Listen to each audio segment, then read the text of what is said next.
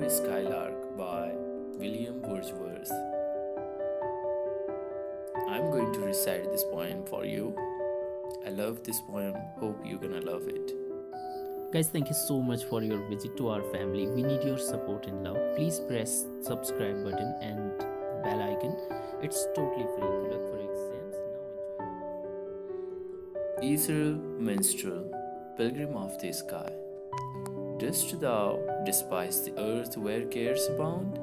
Or while the wings aspire, a heart and eye, both with thy nest upon the dewy ground, thy nest which thou canst drop into at will, those quivering wings composed that music still.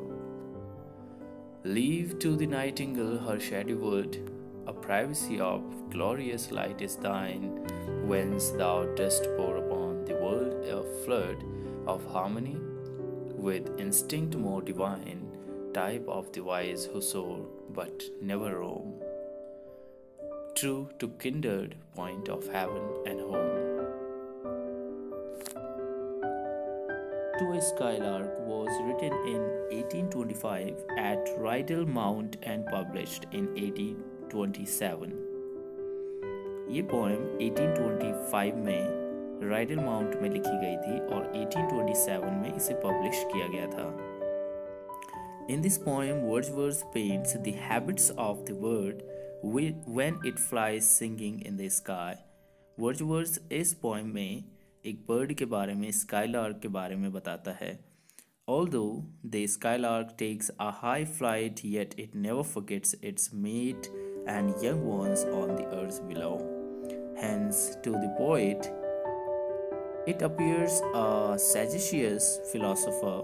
Poet इसे एक philosopher मानता है, who is true to the kindred point of heaven and earth. This ode evokes a comparison with Shelley's ode to a skylark. Ode to a skylark Shelley ने भी लिखा है और उसी के साथ में इसका comparison किया जाता है. The skylark of Shelley is more idealized. Both call skylark as ethereal, and Wordsworth describes how the skylark builds its nets on the lowly ground, how the love for his mate inspires his song, and how he drops down to ground, stopping his music. There are 6 lines of 5 stresses in each stanza. Rhyme scheme of the poem is A B A B C C. इसकी जो rhyme scheme है इस poem की वो है A B A B C C. इसमें कुछ words आए हैं जैसे ethereal minstrel. You can see ethereal minstrel means heavenly singer, divine singer. Despise, hate, abound, found in plenty.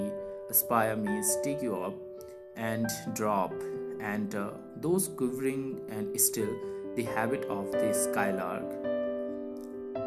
Warbler, इसमें एक word आया है warbler. Warbler means होता है, you can see here,